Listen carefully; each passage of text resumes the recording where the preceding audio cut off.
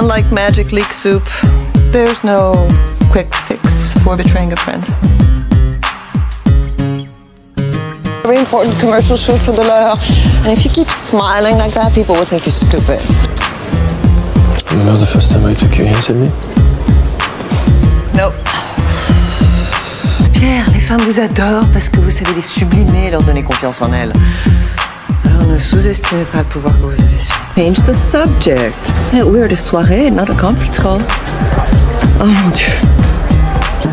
De l'heure. De l'heure. De l'heure. De l'heure. De l'heure. De l'heure. I don't think that's the account for you. No, you'll have to excuse her. She washed her hair in the bidet this morning. That's not black, that's off black.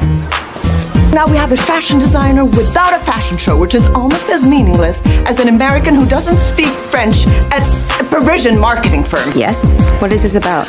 Clara, that Nordic witch from Hastings, called and she wants to stage the bed there. That's... Yeah, I'm not finished. Okay. You know nothing, Emily. Bonsoir, mesdames. We need to get into a room, and I think you know which one. Oh, I see. Focus on having sex with the client to get your mind off your friend's boyfriend. Are those the new rules? Stop trying to fix everything. You're just making more work for everyone else. On a weekend, which is illegal. Got the rest of your life to be as dull as you wish. But while you're here, fall in love, make mistakes, leave a disastrous trail in your wake. If you're gonna do Paris for 1 year, for God's sake, do it right. I could give a flying fuck how Sylvie I look to you.